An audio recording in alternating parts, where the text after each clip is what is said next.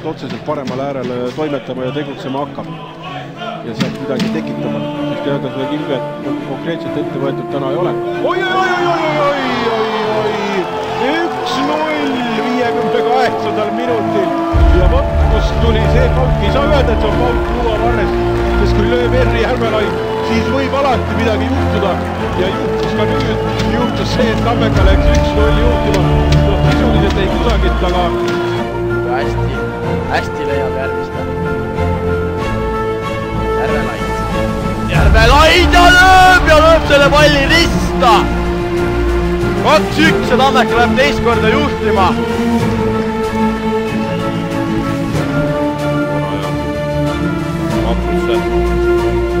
Hoid jagavad nüüd Järvelaid 1-1 vastu läbi pääsemas. Tegi valandist mööda, aga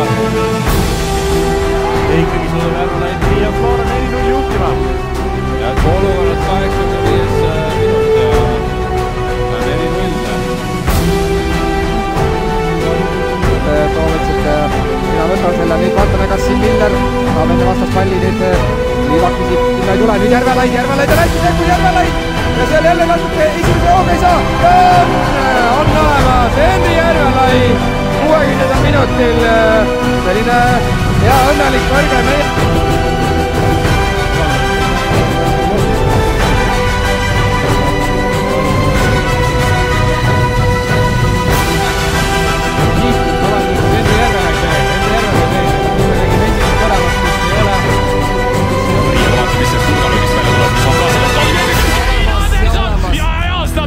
selle vea, mis avapoole ajal tegi.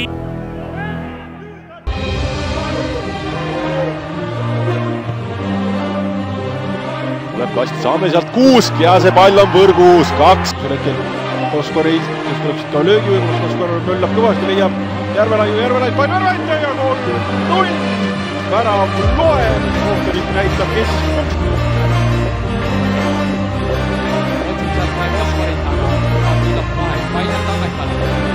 järgist saadab palli värava suunas seal värava alla ning seal on Kristjan Koskor.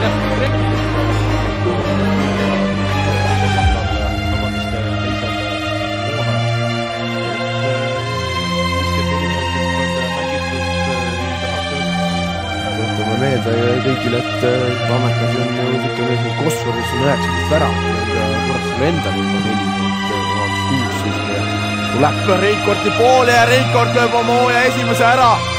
1-0 tapp.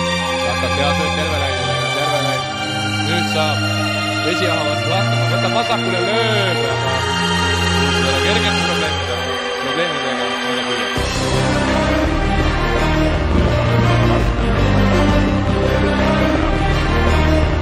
Ei olegi Tammeka teist ja värava.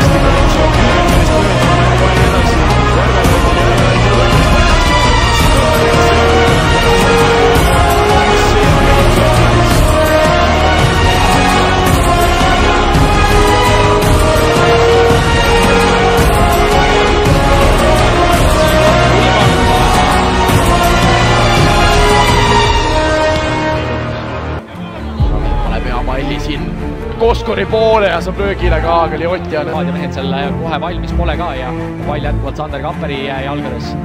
Tuleb natukene ebatäpne sööt, aga õnnega pooleks jõuab sealt Henri Järvelaiuni. Järvelaid paneb palli alla, Koskoril on võimalus, Koskoril on veel võimalus, pall on all ja sealt läheb juba sinu.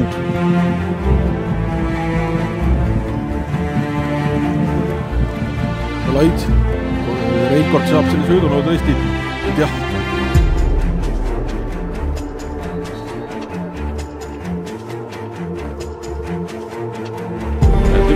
Pea vahel ja summa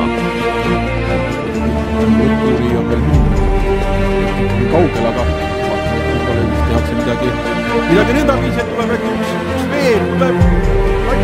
pall.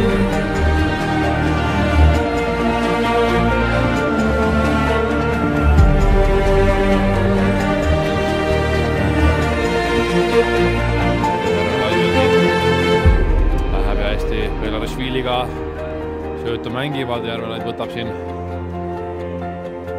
Belarusvili maha ja penalt Niko Saarelt veel siin kohtub.